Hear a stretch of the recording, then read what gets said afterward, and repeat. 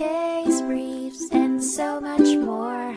LSData's got what you're looking for. In 2004, the United States Court of Appeals for the Third Circuit heard the case of Holmes v. Smith, which revolved around the statute of limitations for unjust enrichment claims and the clarity required for the acknowledgment of debt.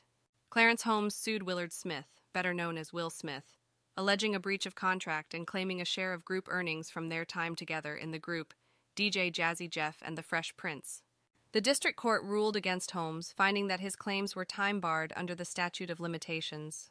Holmes appealed the decision, but the court upheld the initial ruling.